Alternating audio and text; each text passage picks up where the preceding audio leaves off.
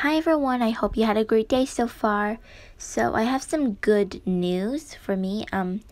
So tomorrow is my last day of school. So I'm thinking I'm posting just as regular, and yeah, well, I hope you all have a great summer. And let's continue chapter 17 of Ways to Make Sunshine. Chapter 17, What Brothers Do.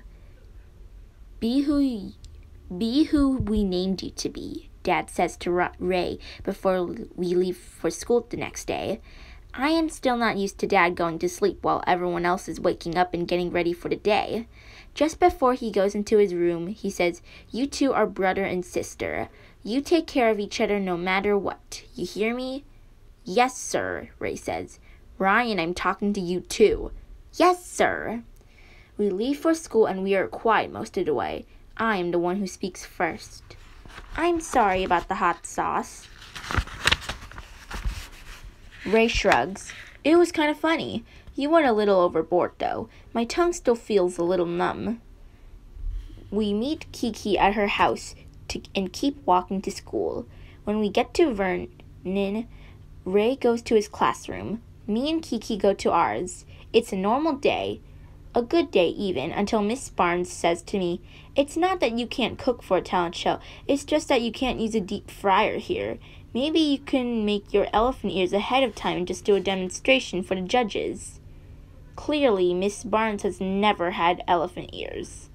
They have to be served hot, straight out of the deep fryer so that all that buttery cinnamon goodness melts in the judges' mouths.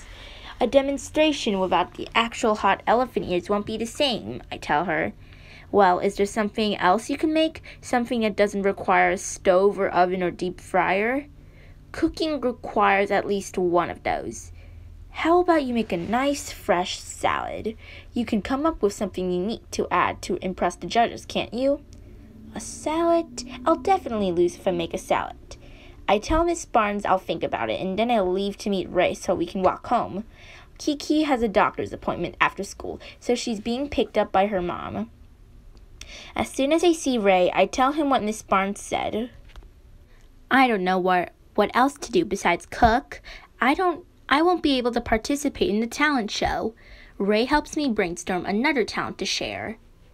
"You know how to play the piano. Why don't you do that?" "I only know how to play Hot Cross Buns and Mary Had a Little Lamb." "But you played them well," Ray says, and I know that is him trying to live up to his name, like Dad always tells him to. It's nice of him, but I know my talent is not playing the piano. Not yet. "What if you film yourself cooking at our house, and then you can show the video on the big screen? No one's ever used technology in their presentation. That's original." Ray reaches out to hold my hand as we pass the house with the barking dogs. He knows I'm afraid of dogs, even dogs behind the gate who can't get to me. He keeps on thinking up ideas for what I can do in the talent show. I don't want to talk about it anymore. I just want to think about it and come up with something on my own. But Ray's persistent. When we get home, he insists on me trying out recipes that I could do at school. After we eat dinner, Mom turns the kitchen over to us, only helping out when I call her.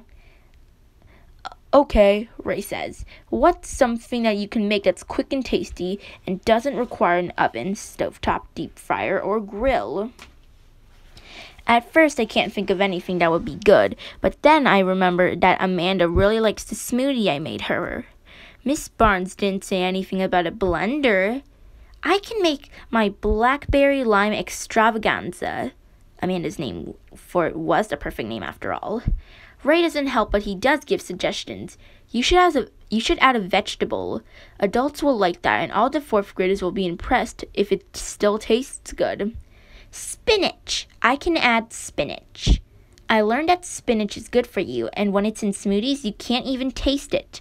I make this smoothie, but the spinach makes the texture a little weird, so I dump it out and try again.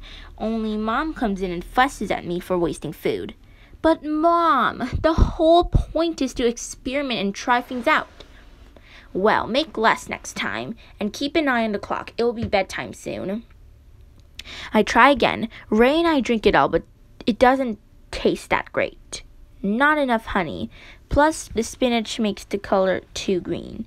It's not that bad, Ray says. It's not that good either. Ray laughs, and then I laugh too, and the two of us sip and giggle until we are at the end of our smoothies. I don't have any talent, I say. I'm not good at anything. You're good at lots of things. It's just that the things you're good at aren't so easy to put on a stage, Ray says. You're good at helping and being nice to people and sharing, even with me when I'm getting on your nerves. Ray slurps his drink, making the most obnoxious loud sound. I slurp mine too, and without even meaning to, we make a rhythm, and once we realize that we keep it going and have a whole song happening made from our straws slurping and tapping the glasses. Mom calls out that it's time for bed, but we keep our song going a little longer. Ray stops slurping and starts freestyling while I keep the beat going. The last part of his rhyme is about me. Ryan's got talent that matters most. She doesn't boast. Her talent is the best, better than the rest. Reinhardt's got heart. Her cooking is art. Her talent can't be seen. She's nice, not mean. Ryan's got talent that matters most. That is the end of chapter 17. I hope you liked it, everyone. Please subscribe if you haven't, and please share this video and turn on notifications so you can be alerted whenever I post a new video. Have a great summer, everyone.